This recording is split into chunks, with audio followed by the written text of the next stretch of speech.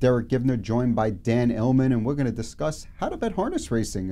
In this segment, we're going to look at thoroughbreds versus harness racing. That's why I brought Dan in, because I consider him to be the thoroughbred expert. I'll be the harness expert, but we both, I think, know a little bit about each. No, we certainly do, and there's so many differences and similarities between harness and thoroughbreds. I really think we need to start talking about the differences first, Derick. And a lot in thoroughbred is about speed, figures, and the race goes to the swift. And I'm not saying that speed is not important in harness racing, but I think trips are really the key to deducing the winner of a harness race. There's no doubt about it. When I sit down to handicap a harness race, especially on a smaller track, I'm trying to figure out where every single horse in that race is going to be during the entire mile.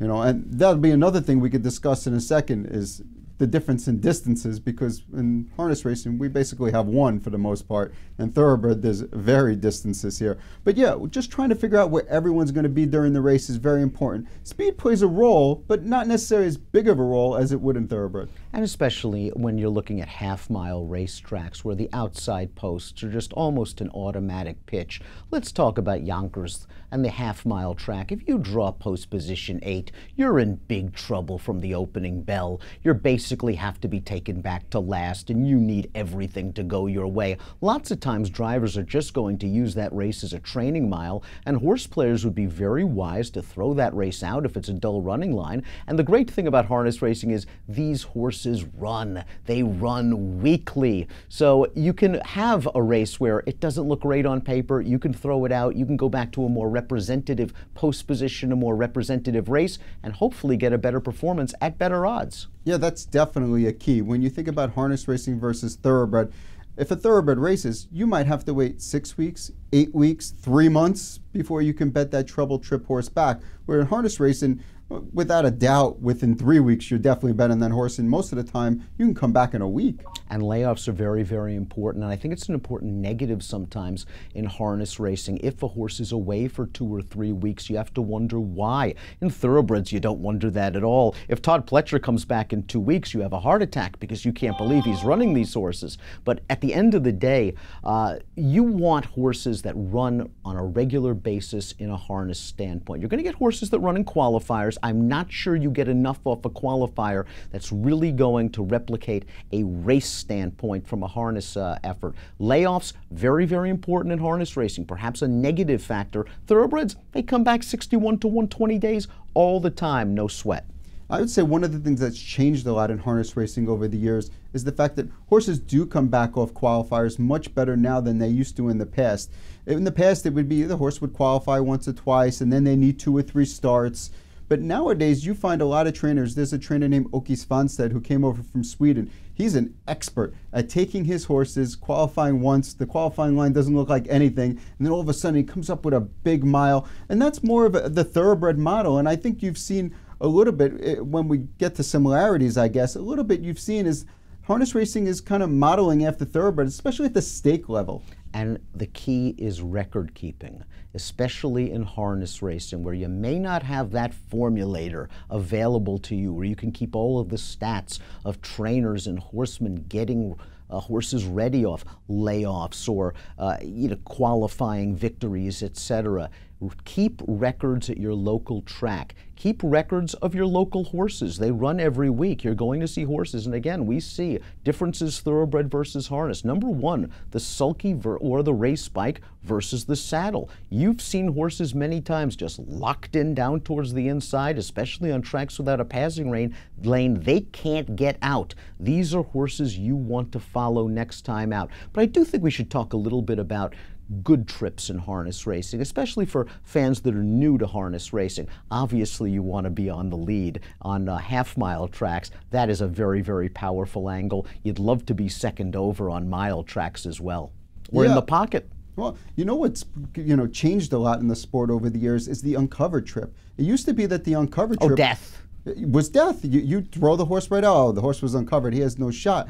Now it's completely changed, where the uncovered trip is actually a decent trip because speed carries so much further nowadays than it did even 10 or 20 years ago, that these horses go uncovered and they just keep finding more and finding more. Obviously, being on the lead is the best place to be, But uncovered is not that bad. Second over is a good spot as well, where you're riding second behind the horse on the outside, or in the pocket if you're on a track that actually has a passing lane, or maybe a mile track where you can actually get that stretch room. But you don't want to be more than, I would say, 5 lengths off the lead, because if you're further back than 5 lengths, it's very hard to make up that ground. I think the 3-hole trip is sort of become sort of the death trip in harness racing right now, where let's say it's a half-mile track, you have an opportunity to pull, maybe you don't want to pull first over and you end up just locked down on the inside. Well, okay, you're behind the pocket sitter who might be able to come up the inside or get to the outside. You've got a lot of work to do. There's going to be horses to your outside. You're not going to be able to get out. You're unlikely to come up the pocket. Those might be horses, especially if they have a little bit of late pace or trot, that you might want to follow next time out. Yeah, no doubt about it. Some of the best places to watch when it comes to harness racing to find out what the next week is the back of the pack, because you could see a lot going on back there that you're going to see a driver that, maybe looks like he has more horse, but he has no room. That's where the money's to be made. Everyone sees what happens near the front. Not a lot of people look at the back of the pack. And harness racing also, a little bit of a difference with thoroughbred racing is the pace of the race, where a lot of times pace is really determinant in thoroughbred racing. There is often 2, 3 horses battling it out on the lead. Well, you're going to see a closer more often than not win these races. I think that in a situation in harness racing, it's sort of, I would try to view it as a dance, especially at the half-mile track. You know the horses from the inside are going to go. You know the horses on the outside are going to take back. And it's up to you to guess who's going to come first up, who's going to come up second up. Is there going to be enough pace to set these horses up, or is the speed just way too dangerous? Lots of differences, lots of similarities in harness and horse racing. The biggest similarity, the fun aspect and a chance to make a big score. Yeah, no doubt about it. The fun aspect is definitely large, and obviously hitting for a lot of money as well. I mean, what I think is the most important thing is the replays. I mean, in either sport, whether it's thoroughbred or harness, I mean, you go back and you can watch these things, and that's where all the money to be made is, watching what happened last week and using that knowledge. And not only last week, but if a horse is mired in post-8, you go back 2, 3 weeks, and if you keep notes, you're going to know a horse that's sharp that might have a legitimate excuse, that you just throw a bad running line out, that most folks that just go to the track and open up the program, they're just going to see the last line and say, well, this horse might be going off form.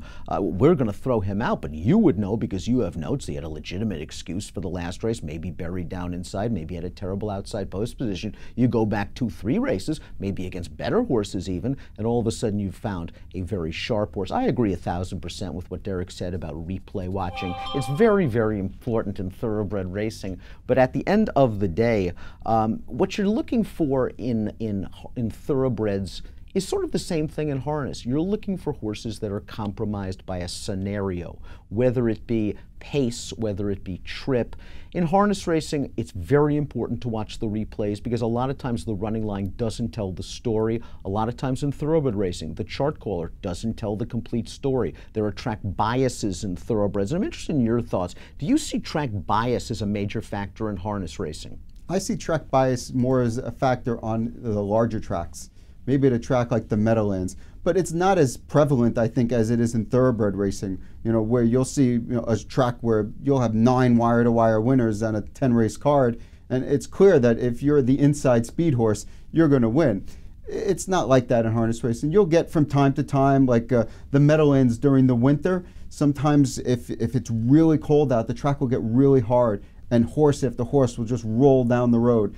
But it doesn't happen as often as it happens in thoroughbred racing. And about replays as well, you have to remember if you're smarter than the rest of the pack, if you're more observant than the rest of the pack, you're going to make money because this is an objective observation. Everyone in thoroughbred racing has a fig, probably a buyer speed figure. So if everyone has the same fig, they're probably going to land on the same horse.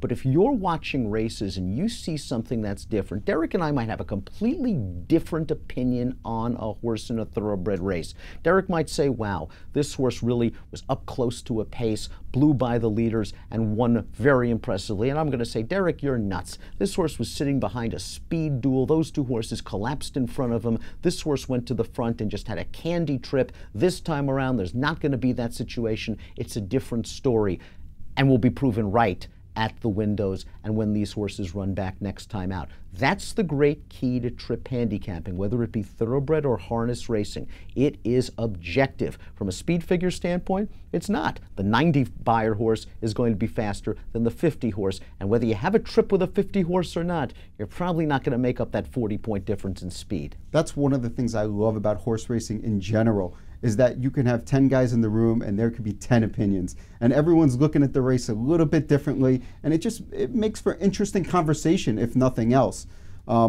Similarities, there are differences. When I look at a thoroughbred race, I'm looking at Beyer figures, I'm looking at maybe the horse's recent works, I'm looking at trainer stats. What are you looking for when you look at a thoroughbred race? Well, I think you look at the three basic tenets of handicapping: speed, pace, and class. Speed being Beyer speed figures. Who are the fastest horses in the race? I'm not saying take the best last Beyer every single time, but you can easily eliminate pretenders and isolate the 3 or 4 main contenders in a race simply by using figures, and then by using replays and the other tenets that I mentioned, you can whittle them down to a top contender. Pace, perhaps the most underappreciated tenet of thoroughbred handicapping. Who is going to get the lead? Who is going to be helped by a pace scenario? We've seen one-run closers. Remember Strike the Gold back in the day? He needed a fast pace or he had no shot. He would always come with his big late run, but if there was no pace in front of him, it would be too little, too late. It's very important to try to dope out the pace scenario of the race and try to figure out, is there a lone speed that will be just too tough to catch?